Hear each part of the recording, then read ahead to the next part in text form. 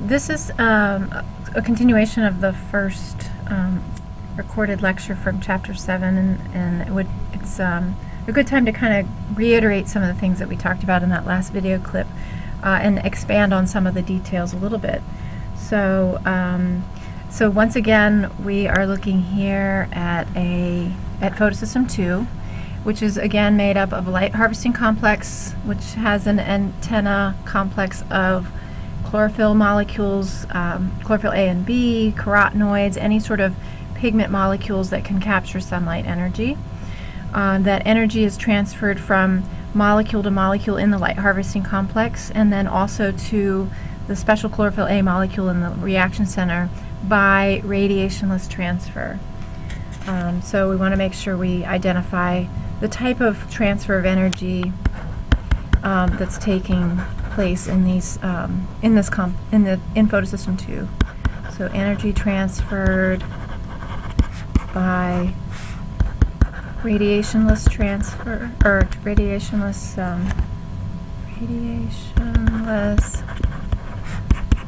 transfer or inductive resonance in the light harvesting complex, or let's say within the light harvesting complex, and to P680 chlorophyll A molecule.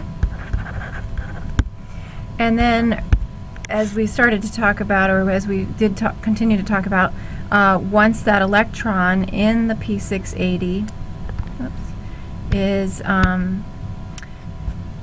once that electron is excited, then it's actually the excited electron that gets transferred to pheophytin, which then gets transferred to the QA quinone molecule. So that energy transfer is a photooxidation step,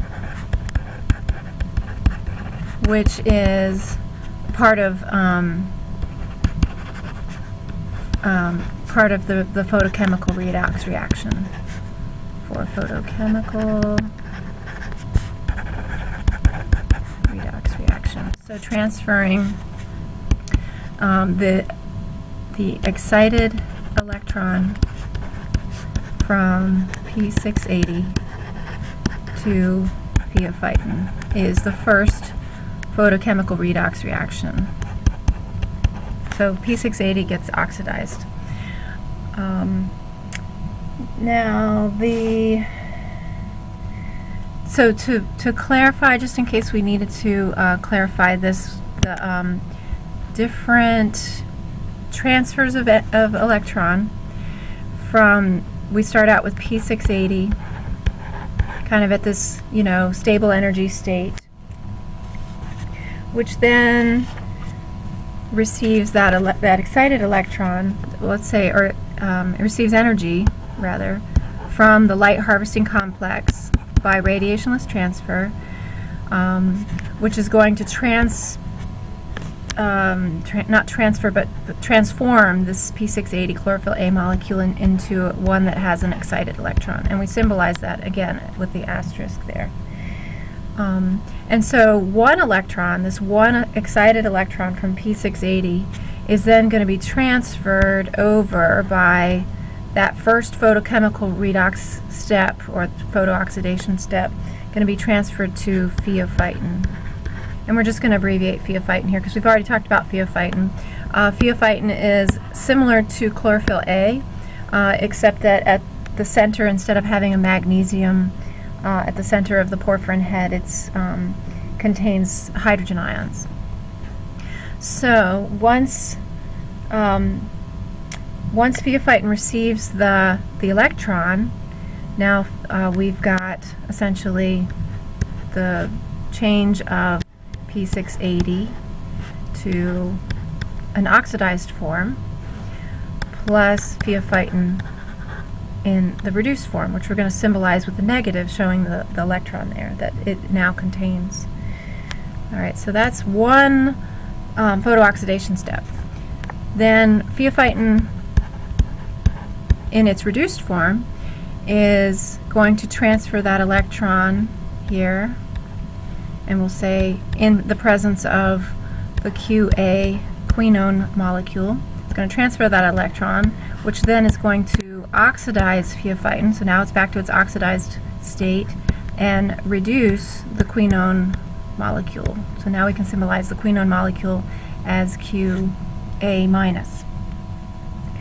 So then we're going to take the quinone A molecule, and we see in the next photochemical redox reaction that electron nearby the plastoquinone molecule that's bound to the QB site, that electron is going to be transferred here.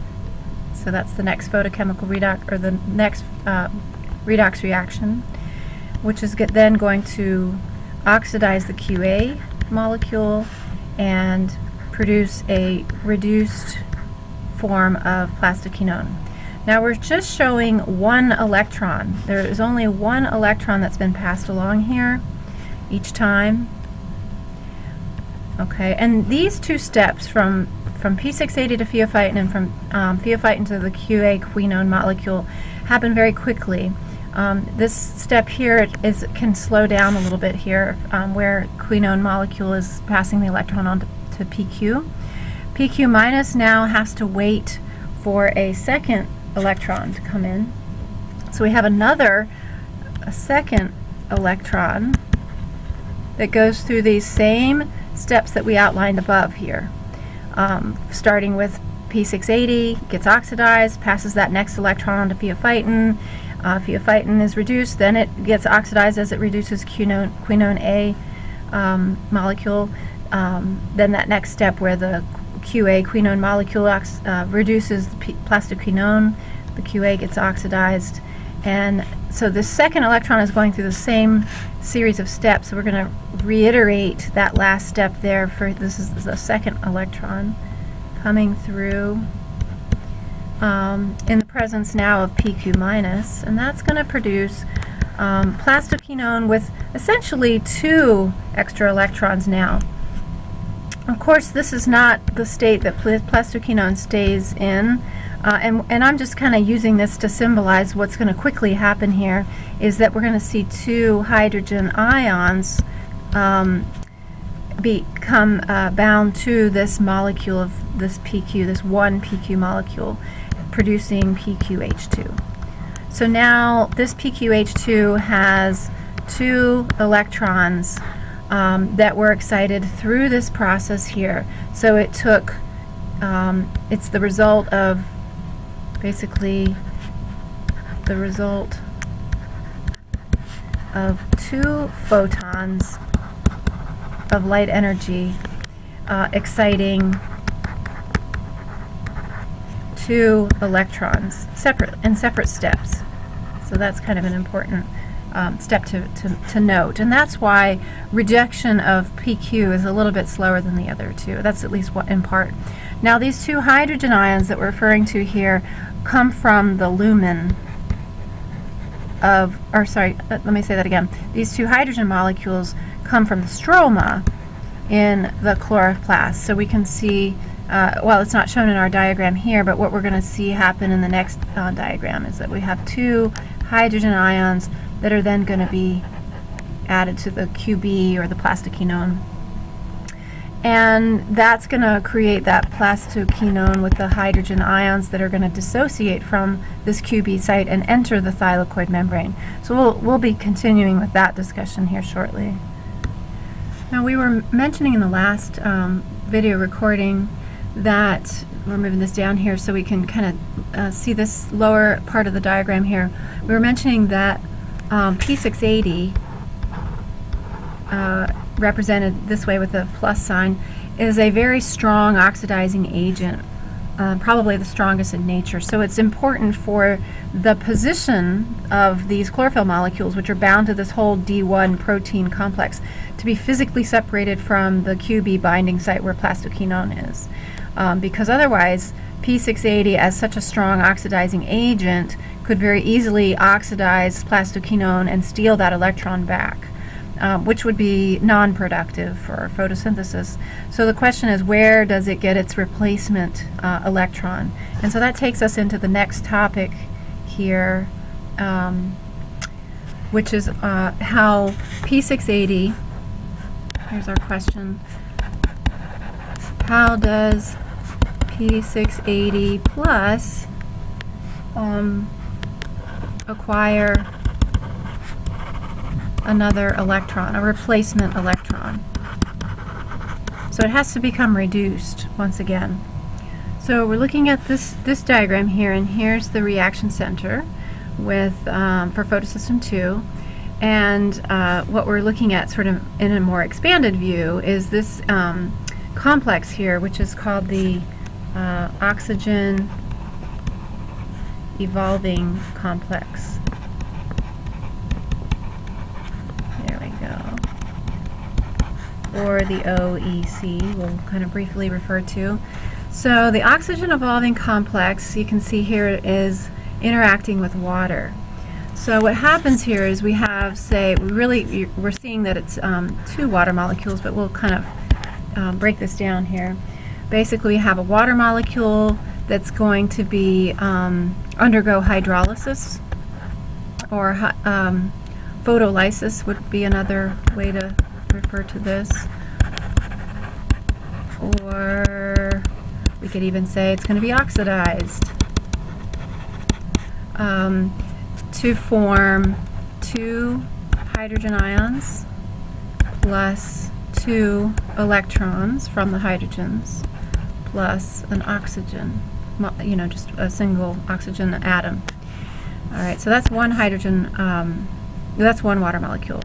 And here is the second water molecule, and it's going to be broken down again into 2 hydrogen ions plus 2 electrons plus another oxygen. So that's going to produce, the oxygens here are going to, once the water molecule is split or oxidized, it's going to produce oxygen gas, which, if we look back at our photosynthesis equation, we had CO2 plus H2O gives C6H12O6 plus oxygen gas. So this is where oxygen gas comes in. And this is also where water is a reactant, right here in this oxygen evolving complex. So we also see that 4 electrons result from these 2 water molecules and 4 hydrogen ions. So so this is all happening here down in the, or within the thylakoid lumen. So hydrogen ions are accumulating in the thylakoid lumen, which is going to be important later for ATP synthesis. The 4 electrons that you see here, we're going to expand here what's happening to each of these electrons. Each of these electrons is going to be bound to each of these manganese ions within the oxygen evolving complex. So here we have 4 electrons bound to 4 manganese ions in the oxygen evolving complex. So now that the oxygen evolving complex is fully loaded with these electrons, we're going to see what happens now when we have P680 in its oxidized form as that strong oxidizing agent, looking for another electron to replace. So it basically pulls this electron off of the manganese ion in the oxygen evolving complex, which then reduces the P680 back to its stable form here, where now it has an electron in, at the ground state, ready to be excited and undergo the next photooxidation step. What is that going to do for the manganese ion that's in the oxygen evolving complex? That manganese ion is now missing its electron that it was bound to, whereas the rest of them continue to hold on to their electron until the next P680 plus, or oxidized form of P680, pulls that electron off and then becomes reduced once again, leaving that manganese ion in its oxidized state.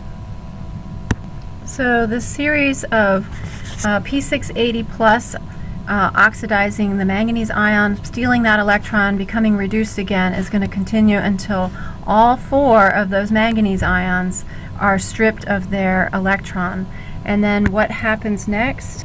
When all the manganese ions are oxidized, then it immediately triggers 2 more water molecules to become oxidized, to steal, once again, if we look up here, to take those electrons from the water molecule and reload those manganese ions.